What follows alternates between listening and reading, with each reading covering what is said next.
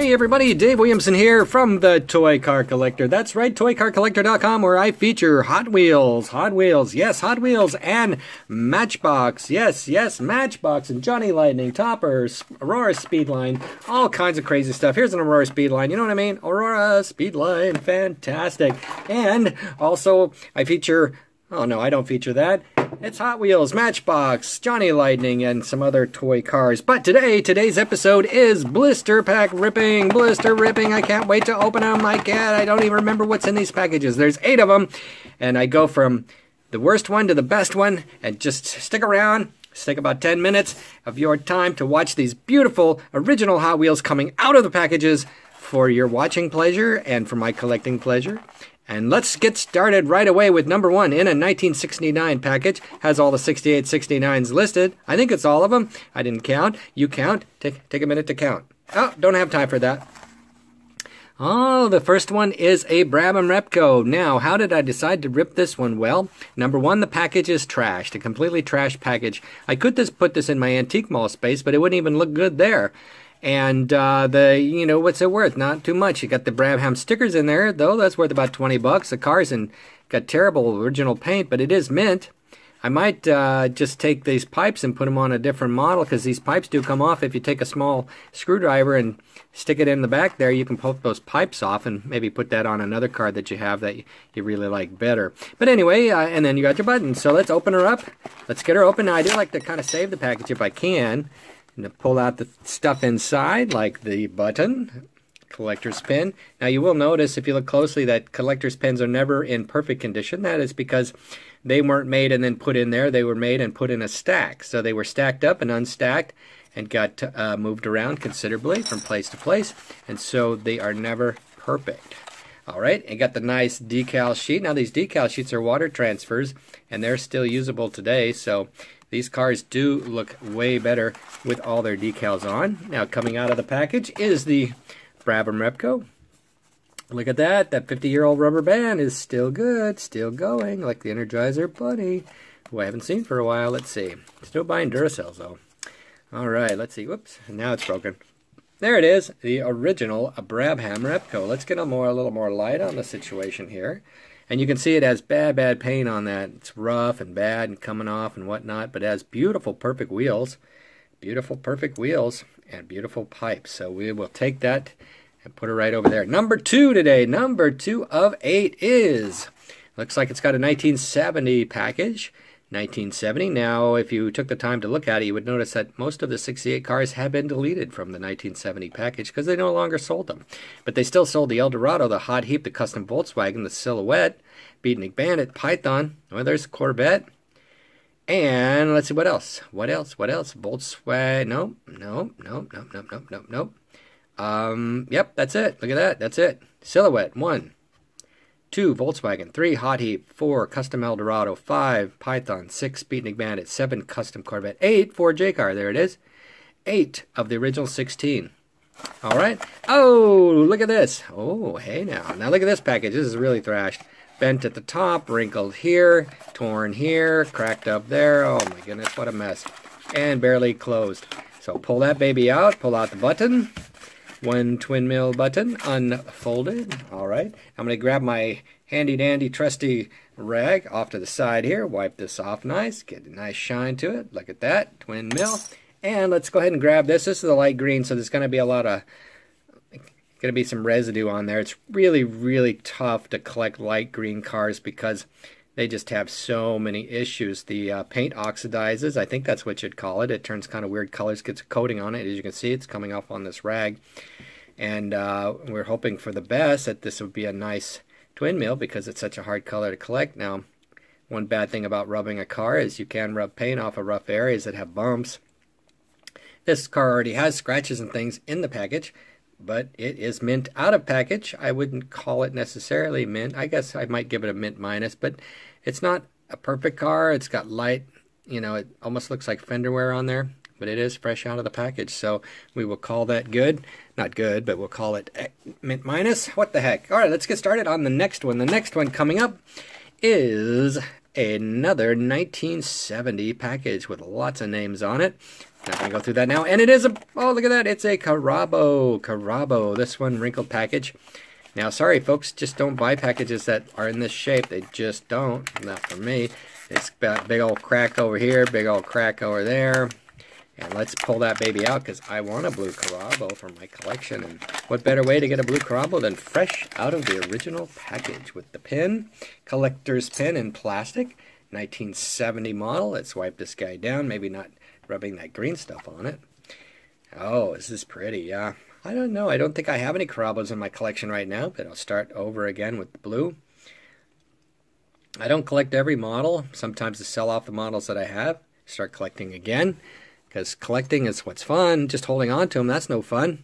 All right, that was 3 down and 5 to go.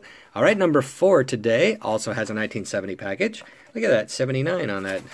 And it is a hot pink power pad. Now, this one has 79 written on it for some darn reason.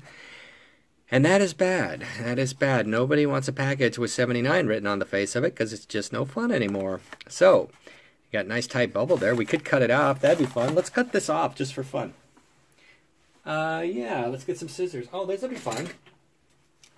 You know, in the old days, people like to cut the tops off the packages because they just felt like they took up too much space. And what better scissors to cut them off with than these fancy pattern scissors? That'd make it really interesting. Oh, can you stand it? Look at that. Oh, wow. Now it's got a rough edge on it. That's funny. Yep, there it is. Saved it. Doesn't take up so much space now. All that paper up there just taking space. Yeah, right. I don't know why they did it, but some people did that back in the day. And that card being not worth anything with that 79 written on there. Look at that. Hide your eyes because the bling is coming. There is the bling and the bling of the button. And another non-folded button, which is kind of cool. I used to fold all my buttons over, but I stopped doing that because people keep asking me for buttons that aren't folded. It's pretty cool. Depends on what kind of display you're trying to put together. I'm not sure you can get all the buttons in that kind of condition. Maybe. Oh, look at that. I can check up the... Nope, no, not that. There we go. Playing with the camera here a little bit. Get my adjustments up. Never quite sure what the camera's going to see.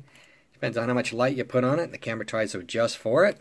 Maybe I need to move up slightly. Let's just move up into the light box a little bit. It looks real nice. Of course, the roof slides off on the power pad. This one's got a lot of toning on it, but as long as you put it under bright lights, you will not necessarily see much of the toning. So that is a good thing. So I'm going to back up again here, and that's halfway through. 7 minutes, 43 seconds. Let's go for number 5. Number 5, let's see. 69 package. Good, good. And, okay, so, all right, let's turn it over, and, oh, it's a Volkswagen in a really crappy package. You know, I thought this package was complete when I bought it on eBay, but I wanted the color of the Volkswagen anyway, and I saw the shiny motor, so I thought, well, you know, it's a possibility that the guy had just put this in the package, and then it looks like that may have been true. Let's pull it out and find out if it looks like a blister pull. Oh, look at that. Well, that base looks real good. Tires look unused. It's got a few dings on it, but, you know, that's kind of what you expect with the car that has maybe some paint issues. I'm not going to... gosh, I'm almost afraid to wipe this one down because it has, you know, a lot of paint little issues. I don't want to rub it too hard. I just kind of pat it.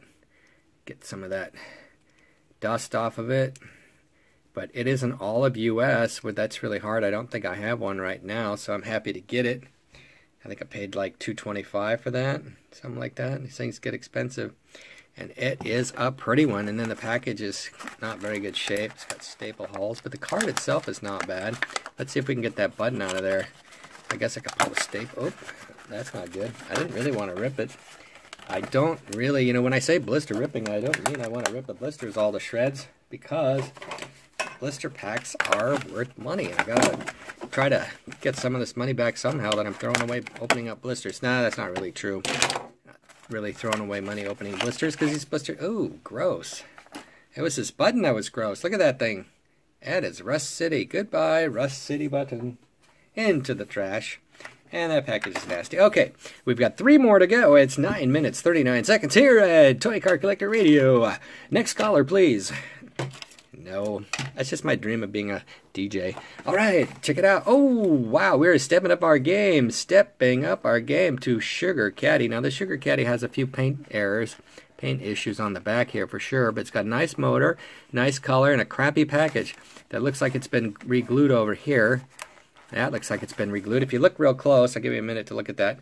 You can see that the colors don't match up. If you ever see and then of course it's got some obvious glue, you know, where how it spreads out there. But anytime you look at a blister and you see like this yellowing and colors don't match, that means at some point the thing's been glued back on. Now, it could have just fallen off and they just wanted it back on, or it could have been that they just put the thing in somebody else's package. So let's just go ahead and pop this open now, and we won't worry about that anymore. Oh, look at that. Yeah, nice and shiny. Got a little bit of brown on there, which leads me to believe it's probably been out of the package, but I don't see any wear on the car itself. There's some paint issues there, so I'm not gonna wipe that down too hard. I'll just have to pat that one, get some of the dust off. You don't want to rub these cars that have paint issues, because when they have paint bubbles and you rub them, the paint bubbles come off. So, but that's a beautiful, beautiful car. Now, I wish that number was a little straighter. I think there's ways for you to get that off and put it back on again, but I'm not going to try that. Looks real good on this side. Real nice and straight. So we'll put that down. That's pretty cool. And another package open, and another decal sheet. Look at that. The Spoiler Series decal sheet. Okay. All right. 11 minutes, 24 seconds. I'm going to jump ahead. I'm going to take this package here. I'm going to look and see what it is. Oh, that's a good one. I'm going to put that one away for next time. That one's going back for next time. And we're going to jump right up to number 8 right after we move these around a little bit and talk about number 8. Number 8 over here is actually a car from 1971. Now, it is a car that's in a fairly bad package, and one of my customers said he wanted the car, but he didn't want it in the package, and he didn't want to open it himself. And so he asked me to do it for him. Some people just can't bring themselves to open a blister. So I'm doing it, and you're watching it right here at ToyCarCollector.com. All right? And it is... Da-da-da, music please. Da-da-da-da-da. Ba-dum. Ha-ha-ha. Olds 442. Olds 442. Oh my gosh, now that I look at it, I'm sad that I'm selling it, really. Maybe I shouldn't have sold the thing. But this car is expensive. And this particular package has a big old hole right here. Looks like a mouse maybe chewed on it at one time. And I've had several packages that mice have chewed on. But it has a perfect sticker sheet on there. It really does. Might be that, I don't know. Let's open it up. Can you believe it? We're opening up an Olds 442. This is an expensive car. It's like a $2,000 car, if you can believe that or not. And look at that base on there. Holy smokies. Look at that. We'll put this aside. You notice I got a sticker sheet. And that still in the package. Oh, yeah. Oh, yeah. Look at that. I better be careful. I don't want to... This is going to be a prized possession. Like I say, I've already sold this car, so don't call me about it. It is nice. Maybe I shouldn't have sold it. I think I know I have a green one. I'm going to take the spoiler off. It comes right off. No big deal. Wipe it down a little bit. Check the hood. Check the tires. Get the dust off the tires. Oh, better not touch that base. That is a beauty. That is a beauty. This is going to be a signature car in someone's collection. And I think I have one myself somewhere. I try not to look at my really good cars, because then you're tempted to sell them to buy something else. Like I could sell his car and buy a colored television set or something. You know, you never know. Look at the interior. Now, checking on an Olds 442, you always want to make sure that that interior is straight across there like that. Because a lot of times that square will be stuffed up underneath the dashboard and make it so that the hood will not open. Now, I'm not going to open this hood because they didn't design these quite right, and the front of the hood on most of them will bang against the cowl, and so that is not going to open ever. And let's just not do that. Maybe if you push down on the back and then pushed it in. Yeah, that's tight. Look how shiny that is. Woo. Wow, that is shiny. Okay, so I'm going to push that back down. So I pushed in the center a little bit to open that. Was able to get it in there with no damage, but don't do that. It's got a little factory flaw right there. Interior, the back windows sitting in there real clean.